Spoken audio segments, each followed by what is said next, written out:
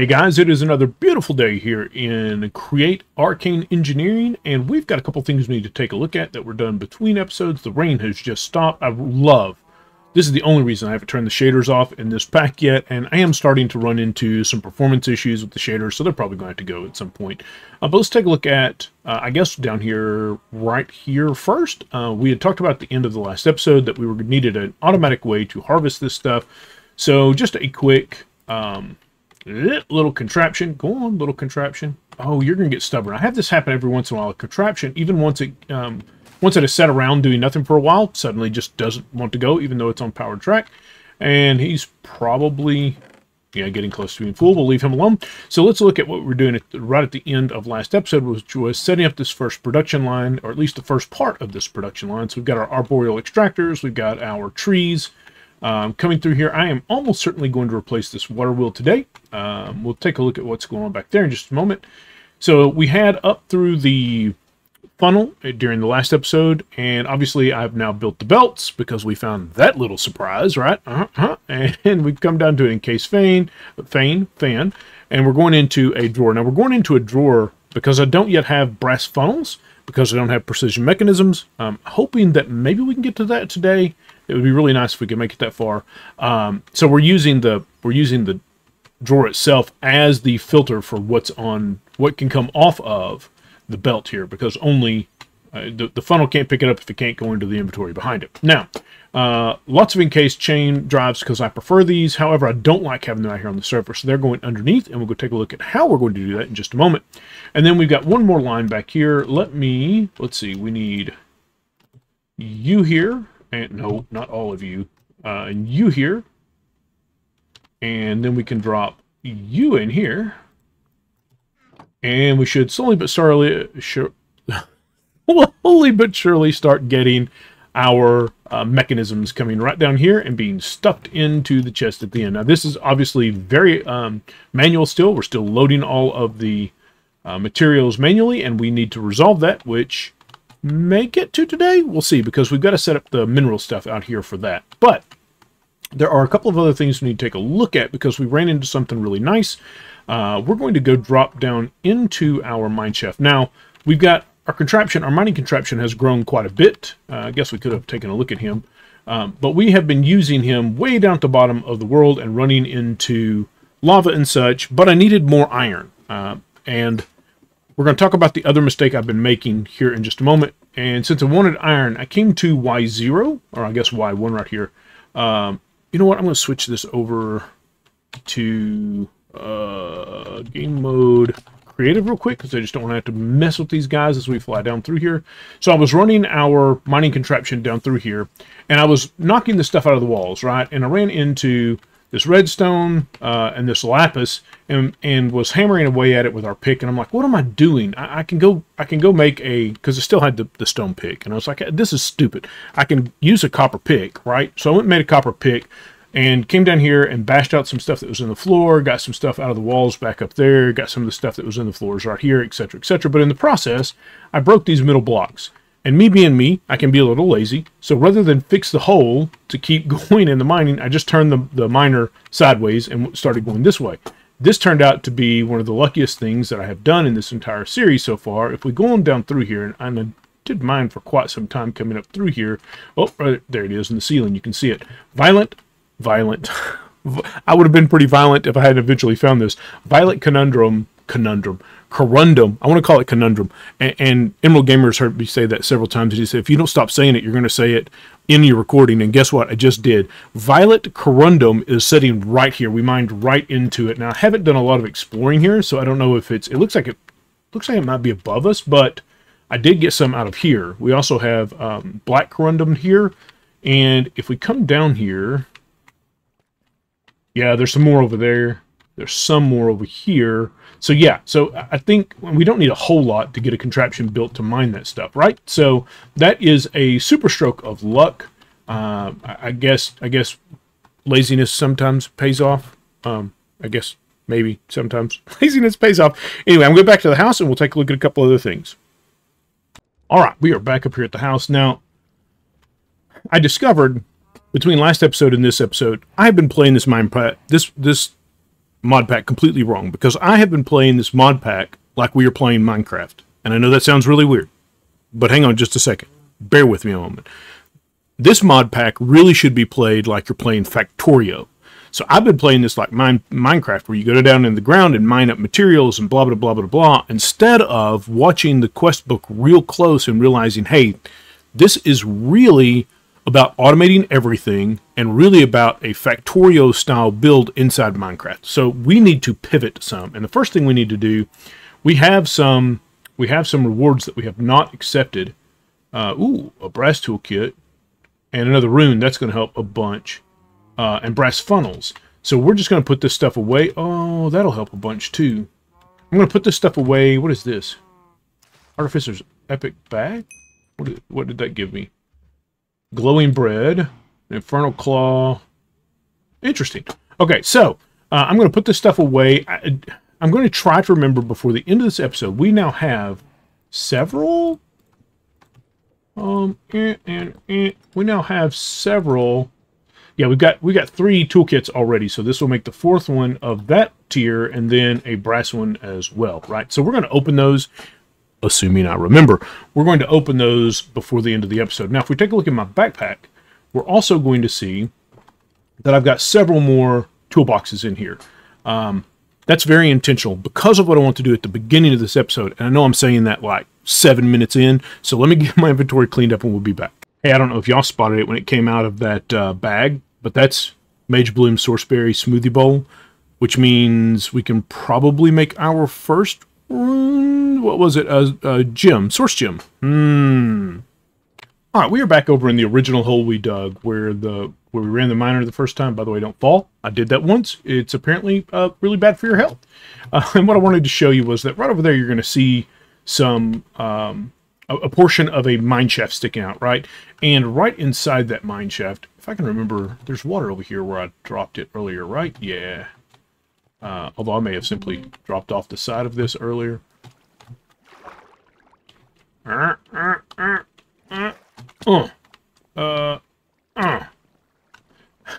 whole point of that is we need some spider web for one of the things I want to do today. And I've already got it because I've already been over here. I grabbed it when I was over here the first time, but I failed to record that. I did lose some video that I recorded trying to get the new mic set up, and I apologize. I hope the volume is much better now. I have had a couple of people complain about the volume, so I'm hoping the volume is much better.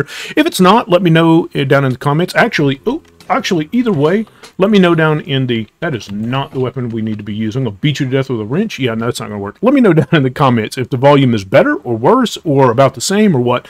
I'm working with my software to get that corrected, and I hope it's better now, but let me know one way or the other. Anyway, I got our... cobweb that we're going to see back at the house from this. It was actually down here a little ways, and we managed not to get killed by spiders in the process. So let's get back to the house and build something.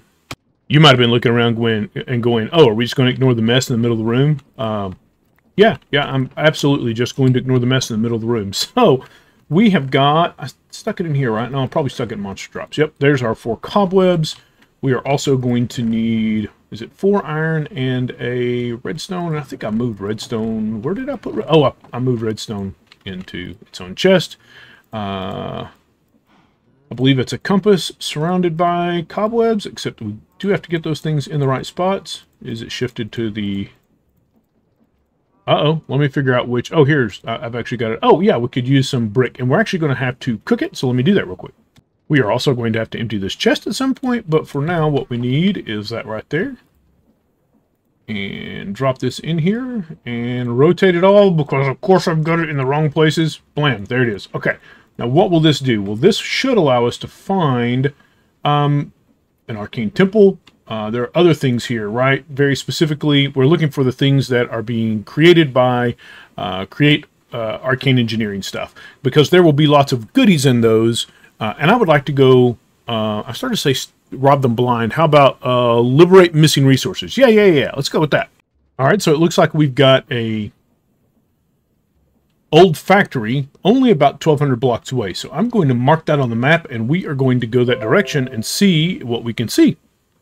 All right, well, it looks like it's 1,200 blocks that way. Now, what's going to be really interesting is that's just about where the top of that mountain is that we climbed up on top of and then had to jump off of to go find the... I'm going to walk that way. And sure enough, it is right here. There's the spot we marked. And this is one of the old workshops, so we're just going to get busy looting and scooting. So if you find this particular building, be careful. I at least heard the... when I touched the ground here. Oh, it went again. There's something right here. You son of a... All right, I'll make my way back over and get my stuff. And here lies Brim, about the third time.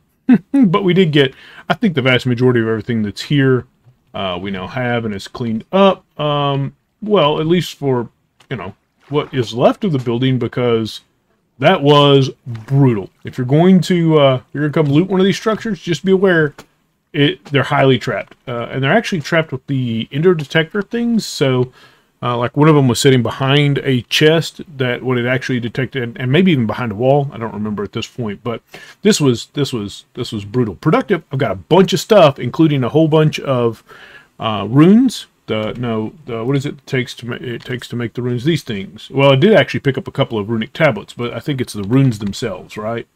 Rune. Yeah, these things. I picked up several of them in one. Well, there's 6 here, but I think there's some more in one of my toolboxes. So we're going to head back home and pretend that this shameful thing never happened. Never happened. All right, guys, our inventory is cleaned up from our last trip, and the Explorer's Compass also pointed us at a, what is this? A stargazing, which was the next one that I found available in the area. This is vines up the side. Let's see. Oh, this is a big structure too. Okay, I am going to assume that it is also. I'm going to assume that it is also trapped. I'm going to very carefully make my way in here, assuming, it's ballsy to say I'm going to assume it's trapped and then just walk up and click open the door. Okay. It looks like a place that I'm... Oh, well, hello there. Come on. Yeah, let's do this. Me and you, right now. Excellent. All right, I'm going to loot around, and we will come back if we find something super interesting that we didn't find in the others. I do love this ceiling. That's pretty cool. And we'll be back in a second. Okay, I said we'd come back if we found anything cool. So I spotted a wrench lane over here and went, what? How's a wrench lane there? It is in a glass item frame, which means it is completely clear. This is one of the coolest things I've seen in a very, very long time. Oh, I grabbed the other stuff out, but that is a Starbuncle wheel, which I think normally takes, 8 Starbuncle shards and then a Starbuncle to go inside it. That is a huge find right there. I mean, sometimes you just gotta come check a spell out, right? Whee! Is that it? Is that it? Was that it? I think that was it. I believe. Let's try casting at our feet instead. Oh, there we go. What was... ouch! Ouch! It blew the fireworks up in my face! So with the Starbuncle... with the Starbuncle thing having been found, I came out here. I knew when we were out here... we're only... Home is just back over there, right? 200 blocks. And I had spotted a carbuncle out here the other day. So... he's right up... Just saw him on the map. Where you at? Oh, there he is. Here, take that. Take that. Take that. No. Oh, come back. You know you want it. Ha ha! Excellent. Most excellent. So let's plop this. Oh, it's already got a Starbuncle in it. Yes, that dot does say dungeon chests. That's something we need to go revisit. So I didn't actually need to go get an additional Starbuncle. Okay, cool. Let's check it out. All right, and with that, we have a windmill bearing. So we've now got the Starbuncle, the windmill, the small water wheel, and the large water wheel. And what I want to do is I need an encased fan. Do I have an encased fan? I want to do like a speed test. I'm gonna cut. I gotta go through dozens of boxes to find this thing because we just walked in and vomited into our chests. Okay, guys, we are back, and I have gotten my hands on a speedometer, and here is the reason. Well, I think we can just start off with the assumption that... Oh, I have to turn this on. Start off with the assumption that the windmill generator is going to be slow. Stupid slow. Yep, 1 RPM. I think the next best one is probably going to be the large water wheel, 4 RPM. I would expect this one to be maybe 8, and I think the Starbuncle is either going to be 8 or 16. It may be twice as fast. It is 16. So the Starbuncle cage is by far our fastest, producing 256 at 16 RPMs. Why does this matter? Well, when it comes to gear ratioing up, the faster we start, the fewer gear ratios up we have to have, right? The faster we can make things. So this guy is a superstar force at this point. I'm going to tear all this down, and then we're going to dive into getting some grid power, quote unquote, set up for ourselves. All right, so there are a couple things we need to get this moving forward. We are going to make 64 windmill bearings, and of course we've got flax here, so we're going, first we got to turn it into string. Yep, Hey, I know what I'm doing. Got to turn that into 64 wool, and of course 1 wool on the windmill bearing is all we need. I guess we'll put the extra windmill bearings away for now. It is all we need to actually make it do its thing. Now, if we come right down here, bloop, hello cows, I need to bring y'all some more wheat, and drop in right, oh no, this is a long fall now. I dug out a huge hole. I just took our mining machine and brought it over here, reconfigured it slightly, and then dug us out a big room. The purpose for that is I want to set up centralized power right here. And I needed enough room to be able to set up the power and run wiring, quote unquote, wherever we need to run it to in this general area, right? So we are going to start off by going, is this where, what machine is that? So that is, there's already a windmill bearing there. So that's where I've got the bolt blasting set up for cooking food, which is going to mean these others. Well, here's the water. Never mind. Right here is the water wheel. The water wheel that we set up to run all that other stuff. So 2, 3, 4, 5, 6, 7, 8. And do I have a wand in my pocket? I do. 8. And now we just need to put in all of these windmills. And of course they're upside down, but I should be able to shift click them down and then go on the other way. So I'm going to put all these in, and then we'll be right back. Okay, now we just need to gather up our toolboxes and head back downstairs. And this time we'll take the slightly safer path. How's that? Slightly safer. Didn't say it was a lot safer. I said slightly safer. And what we're going to want to, now that we've got all of the wool put in, all of the windmill bearings, and we've touched all their butts, right? Everybody's spitting. So all we need to do now is cap all these off. And then what we'll come back and do is up on the next row, cap them this way, which will tie them all together. So let me get that done. All right, so we've now got everything on the, I don't know, pick a plane. We'll call this one the horizontal. So that, and the next one will be the vertical. We've XY. The long and short is, though, we've got these all connected in their lines. And if we drop down the stressometer and the speedometer, we see that we're still only rolling at 1 RPM, but we've got 4,096 SU per row.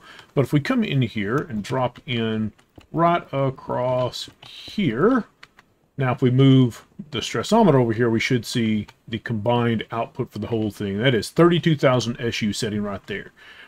Super simple, relatively speaking, and in this mod pack, dirt cheap. Wool, some slabs, and some andesite alloys. Yes, please. Yes, please. All right, so now we've got our Starbuncle sitting here. He's just sitting on the side. Oh, I can't believe I fell down there. He's just sitting on the side. He's not actually connected to anything except this vertical gearbox over here. And can we go up, please? Thank you. Oh, no. Oh. Now, if we can just go straight across here like this, these will connect, and what will happen now is we will see that we're sitting at the 32,000 plus the Starbuncle. It's 256, right? But we've increased the entire contraption speed. All of these have now been increased to a speed of 16. Does that effectively lower the amount of usable SU? Yeah, slightly, because we don't have the option anymore of doing something very slow, right? We now have to do everything at least 16 RPM and potentially higher than that if we want to take something up very fast. But we now have, 33,000 SU running at 16 RPM, which is fantastic. All right, so now that we've got this big power contraption set up, what we're going to want is to pick a Y level, and one Y level will be north and south, and the other Y level will be east and west. And we will always run off of the battery here, or the generator here, our Y levels at those, depending on the direction we're going. So we had to come over one to go up to hook into the system that used to be there, right? Let's go see. I just done that. Let's go upstairs and see. Actually, I grabbed some scaffolding. So we should be able to go straight up the scaffolding here. And go straight out of the hole. Did I manage to get it tall enough? Of course not. You don't look like scaffolding, but I bet you are. Okay, that's just weird. There.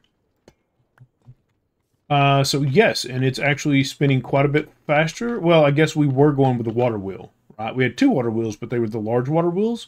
And I think we discovered those are at 8, right? And we're now at 16, or were they at 4 and we're now at 16? Doesn't matter. We are moving much faster. The whole thing is moving much faster. We ran out of something here. Probably the saw. No, you should be able to... Oh, you may not have a pusher in you, though. You do. Interesting. Oh, that's a puller upgrade, not a pusher. Yeah, I need to change this out for a pusher rather than a puller. Okay. Note to self, make sure I get that done. Why are... Oh, you're running backwards, too. Now, that's hilarious. So, did I change... I did. Okay, so here's the good news. We don't need the vertical gearbox there, and on a contraption like this, just putting you in place should have reattached. You are vertical in nature at this point. Why?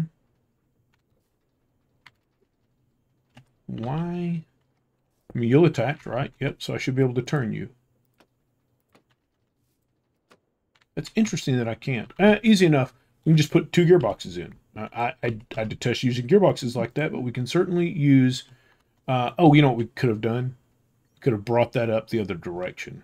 We would need to turn them on their side. They're not on their side, which is why they're not connecting and bringing the power through. But I bet we have gearboxes right here somewhere. Gearboxes, gearboxes, gearboxes, gearboxes. There's a gearbox. Those are horizontal. Let's make them vertical. And we can do 1, 2. And now things are flowing back the direction they're supposed to be flowing. Yes, except that we're out of saws, which I can just take 1 out for now, though. Here, have a saw. Get back to work. Get back to work. All right. Let me clean up here a bit, and I guess this is all. I'd like to clean this up a bit as well. So let me clean. Let me just clean everything. Okay, guys, we are back. Grab our toolboxes and get those put away. So we are still sitting at 16 RPM, and we're sitting with about 2,000 SU used, it looks like. And I did fix this, so I didn't have to have the 2 vertical gearboxes. What that takes is a couple extra chain drives out here. So what you do is you turn this one sideways, right? Because it's being driven on this line. You turn it sideways, and then you put the one right above it, turn sideways as well, and then you just connect those with a pair of encased chain drives, and then you don't have to use a pair of gearboxes. I prefer to avoid the gearbox. I don't know why. There's just something about the way the gearboxes look. Now, having talked about this is the east-west line, so it looks like the east-west line is going to be on Y58. Looks like that is the decision that we made, only because I seem to have done that, and then it looks like the north-south line is going to be on Y59. As long as we always do those 2, we should never run into a situation where we're running this along and run into some east-west line that shouldn't be there, right? We go, oh no, we're at Y59, but we ran into an east-west line that's hanging out there. Now, are there going to be exceptions? Almost certainly. There are almost certainly going to be times we run into something that we really didn't want to. Now, where does this run? Well, this runs over to, I wish I could quit falling off my scaffolding. That would be really nice if I could just stop falling off the scaffolding. Can we go up, please? There we go. So this is now much cleaner, coming straight out here. I did not clean up the rest of this. I got to looking at it and went, you know what? it is sufficient. You're running the wrong direction. So I am going to have to, yeah, matter of fact, you shoved all of, yeah, everything here is running the wrong direction. So this is an instance where we really are going, because of the way I set this up originally, right? Yeah, okay, that's not a big deal. We can fix it. Do I have gearboxes? I still have gearboxes in my hand. How you like that? I will have to have... All right, let me fix this. All right, easy peasy lemon squeezy. All we did was put in a pair of chain drives right here, right? So that was the original stack coming up. Put in a pair of chain drives right here to connect to this gearbox, creating room for it, and then we're right back to where we were, and things should now be all moving in the correct direction. Sure enough. Okay, very good, very good. Guys, I think having gotten our main power set up and now understanding what we really need to do, I think the next thing we have got to do is fully automate this. That's going to require a bunch of stuff to be done out in this direction, and that's awesome. But what I want to do before that is we have got several engineer toolboxes up here, right? I'd like to open, don't want to open them all because it's my understanding you can actually enchant these things. Where did I end up putting those? Let me find them real quick. Ah, there they are. 1, 2, 3, 4, 5, 6. Now, I'm assuming the only way we're ever going to get these is from the quest book, right? Oh, we got some, we picked this up from treasure. Oh, we should take a look at some of these. Starting with the next episode, I think we're going to focus almost entirely on the stuff that's in the book, because that's how we're going to get back on track with our progression, right? We've done a bunch of stuff. I mean, we've got resources running out our ears, but we're not really making progression, and I'd like to make that progression. You know what? Let's just go ahead, in the name of progression, or punishment for what I didn't should have already done. Didn't short of already should have done, right? Let's just start opening stuff and see how this goes. It's going to go for a mess. That's what it's going to do. And blam. All right. That is a lot of stuff on the ground. I'm going to get this mess cleaned up. I appreciate you hanging out with me, guys. Let me know if the volume was better in this particular video. Just drop a comment down below. I know some people have been complaining that the previous videos were a little quiet. New microphones in, new microphone setup should be better. Let me know down in the comments. All right, guys, I appreciate you hanging out with me, and I will see you next time.